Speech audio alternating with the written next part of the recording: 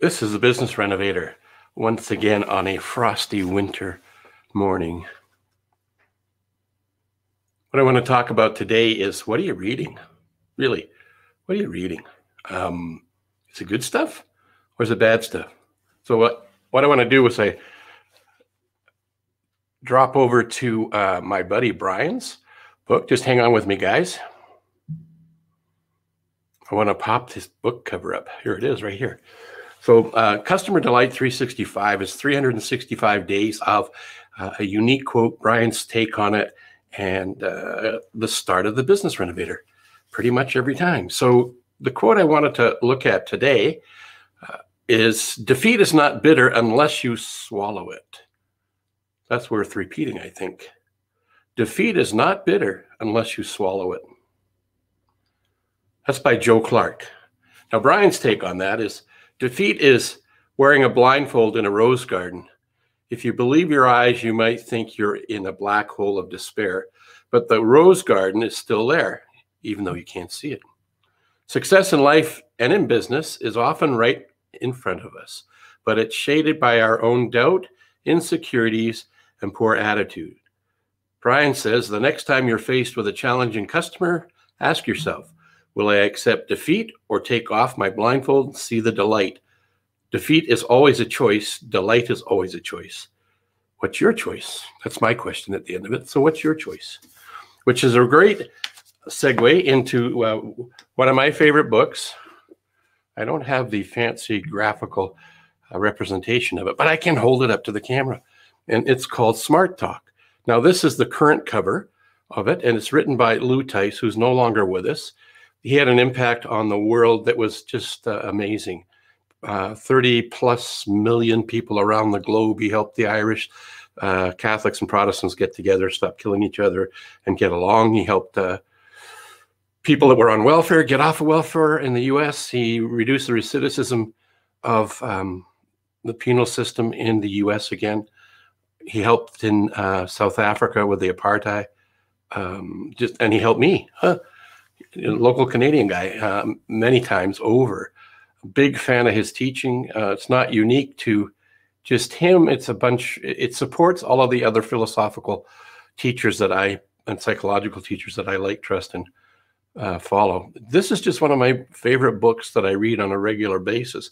Not this particular one.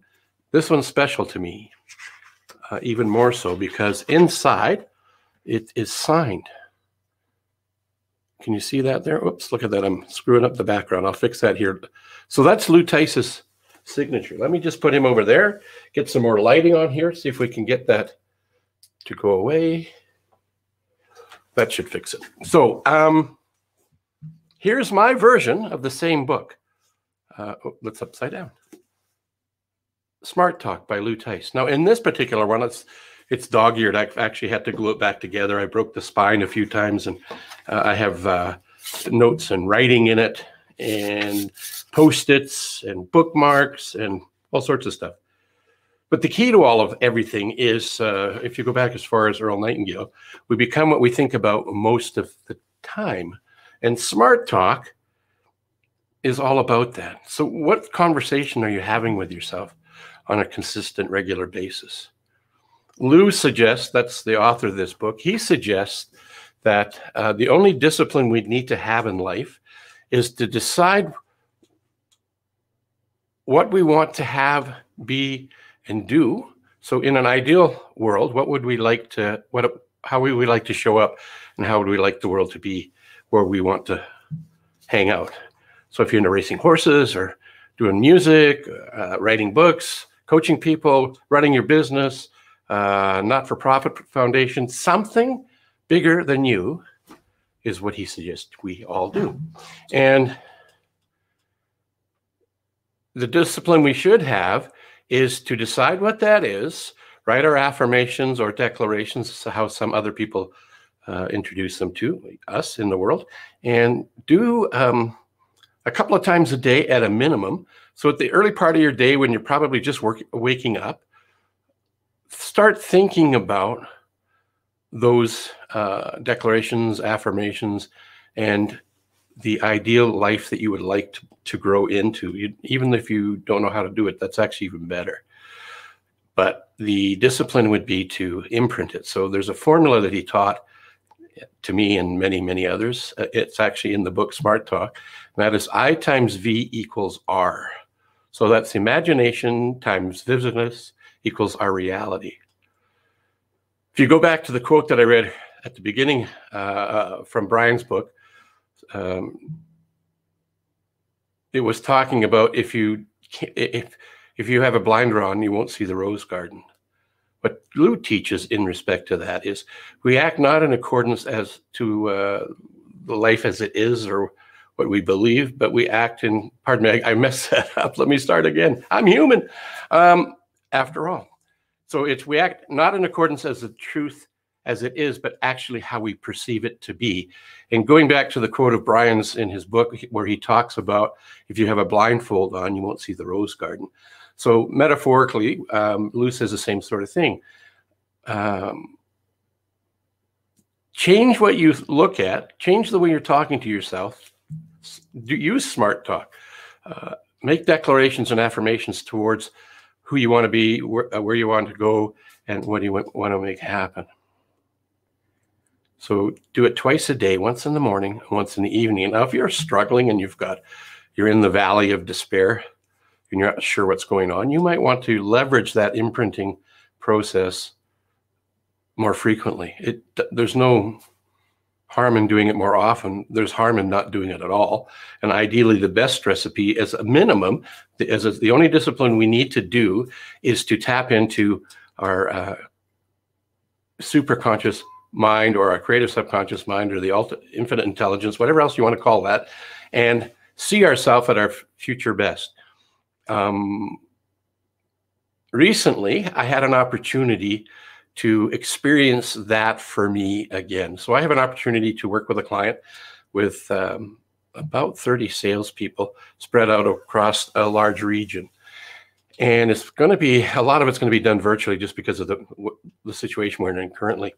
And I was trying to figure out what we could do to maximize the value for them, to get the most out of the virtual experience, and at the same time, reach some goals that they have for themselves as they go through this training program. They want to turn their leadership team into a coaching team and learn and implement and imprint and make the content we're going to go through as a group second nature.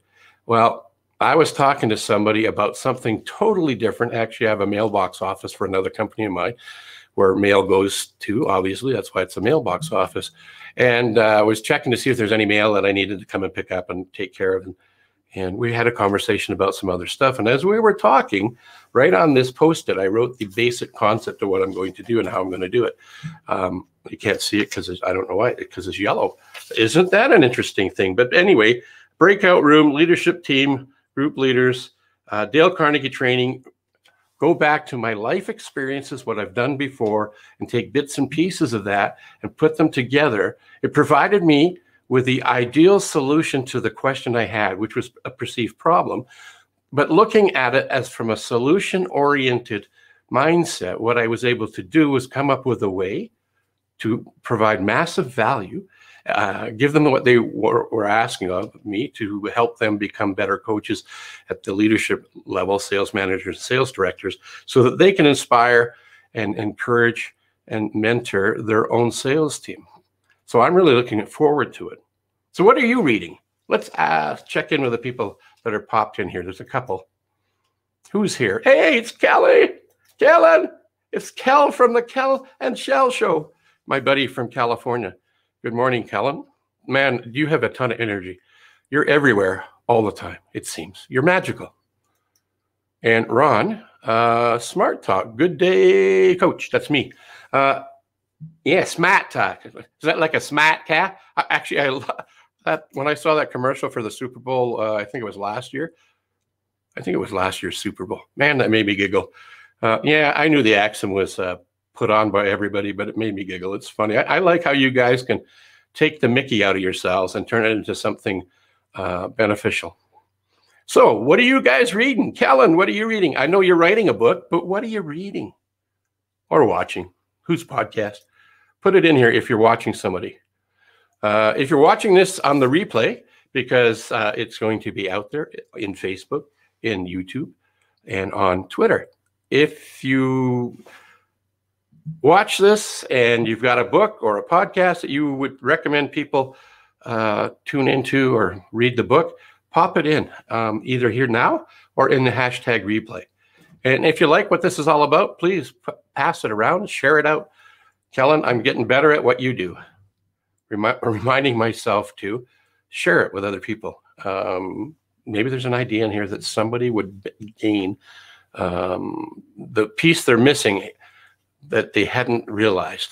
Just like me talking to somebody else about something totally different and having a solution to a problem that I had, perceived problem. I knew it wasn't really a problem. It was an opportunity to expand my knowledge. So here comes a couple of books. Invisible Solutions. Who's that by, Ron? I haven't heard that, but I'm going to go check it out and see what it's all about. I actually have a cool application or an app called Scribed. I don't have the affiliate link that saves me a ton of money. Just kidding.